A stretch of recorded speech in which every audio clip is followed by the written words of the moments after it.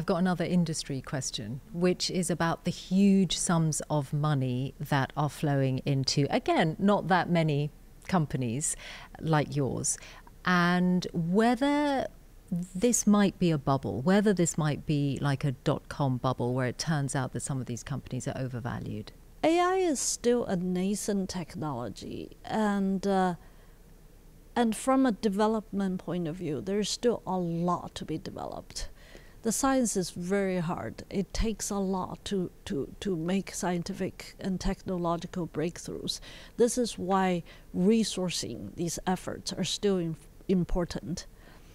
The other side of this is the market. Are we going to see the payoff from the market?